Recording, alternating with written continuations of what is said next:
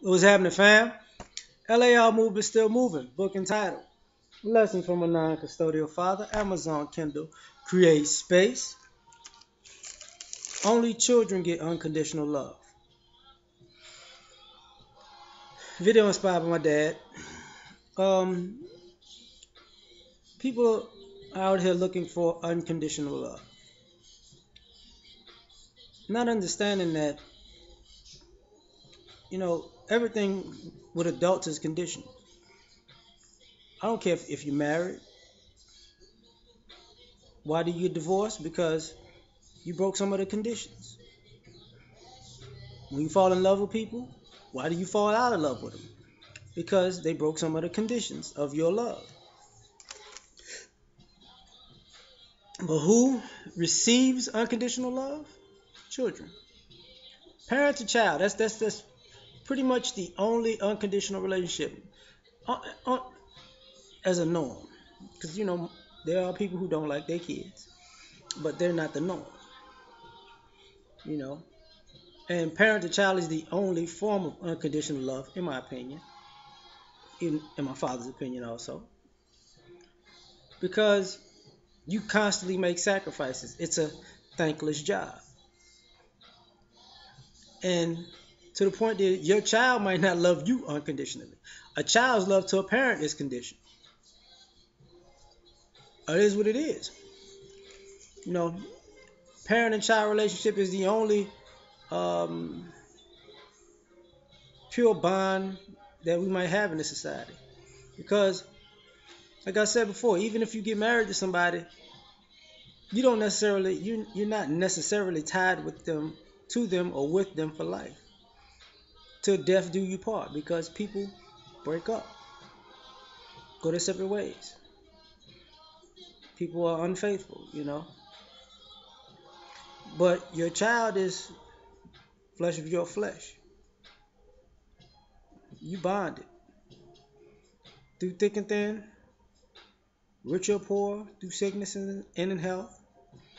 Till death do you part. You're gonna always be family. You know.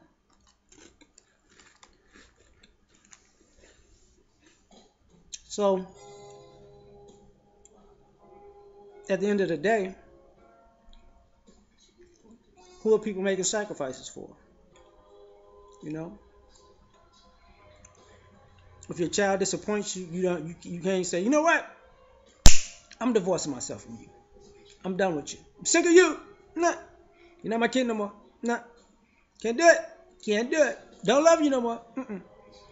Even if you try to do that, you're still in some ways gonna feel like you can't do it without suffering. There's no getting away scot free. You know. And the crazy part about it is,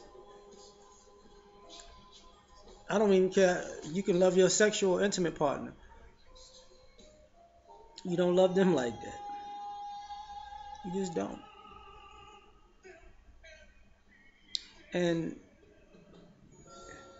you can stop sleeping with them. You can forget them. You can see them in public and not remember. Is that who I think it is?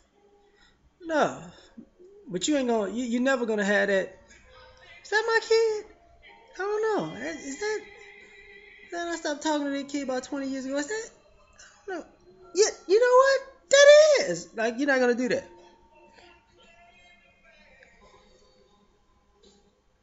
It's the only unconditional relationship. Like I'm trying to put up different scenarios, but you can't. I just can't come up with them. And the crazy part about it is, parent to child relationship can also involve somebody who adopts or who has to take care of, who has to be responsible for somebody else's children. Once you take on the role of a parent, it's not about you. You know, you have to guide that child into adulthood. and you're gonna fight with them. Because see, that's the one thing about parent-child confrontation is you wouldn't get into it so this much or that much with a person that you love conditionally or didn't love at all. You know, as a parent, sometimes you just want to choke the shit out your kids. You're like, motherfucker, just I told you, motherfucking ass, I told you. But you gotta let them go. You know what? Calm down. I'm gonna get right back to you later. You know, I love you, but ooh, boy, I want to choke the shit out you. Just give me just 20 good seconds, just 20 good seconds. You know, but you're never gonna stop loving. You got children out here who achieve great things, and you got children out here who've done very horrible things, and their parents don't love them any more or less. You know,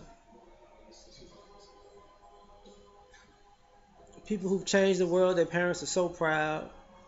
They love them. They rejoice. Person winds up being a murderer. Parents understand, but they don't. They'll say, "Don't give my baby the check because that's my child. I love that child." So, you know. A parent will, if a parent could go to hell for or because of a child's sins, I think they would. I think they would. But you're not gonna see that with any other relationship. Like you're not gonna be standing at the pearly gates and Peter, you know, Peter just sits there, and look at you. Look.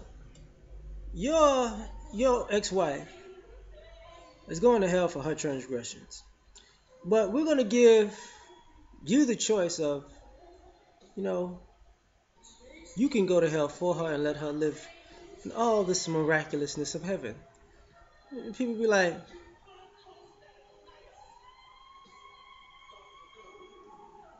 see you later. Ain't got nothing to do with that. I'm getting in heaven, Peter. I'm getting in heaven. So, because you telling me I'm trading my heaven, I would trade heaven for her hell. Like I'm going to hell her for my heaven. I don't know if I'm gonna do that, parent. I don't know that. No, I mean I never. Hey, we over. We was divorced. It wasn't until death do us part. She left me. I was still living 25 years later. I mean I don't know. I can't really be with her like that. She on her own. Why you can't ask none of her other boyfriends? I wasn't her last. Vice versa, their wives who would be like that for ex-husband. You need to tell that bitch he left me for to trade heaven for hell. That's her bitch ass. It's that side piece.